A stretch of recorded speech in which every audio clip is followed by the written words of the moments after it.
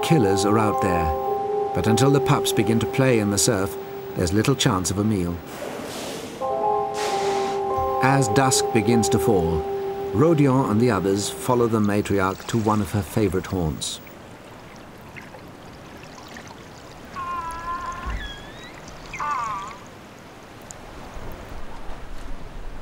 Seal hunters who came here in Lison's grandmother's time told of whales that could be found at this spot. In turn, Delphine will pass the knowledge on to her grandchildren.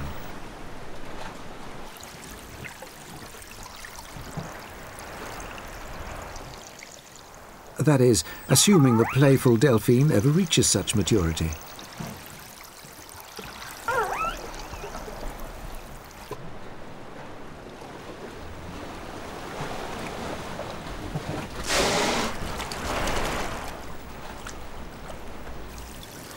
This is where Lison takes time out from family responsibilities.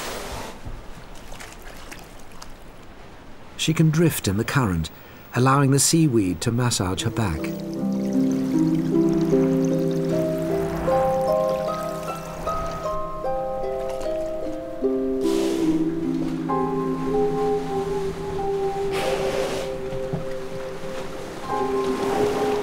Delphine examines the rock face.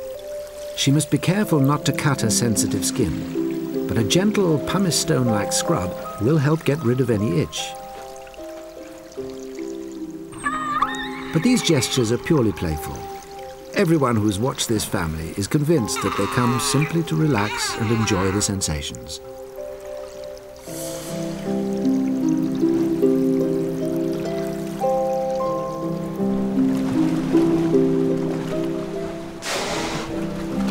Sometimes they spend up to 6 hours here in a seemingly dreamlike state. Whales don't sleep, but they can shut off half their brain while the other half takes care of breathing and staying afloat.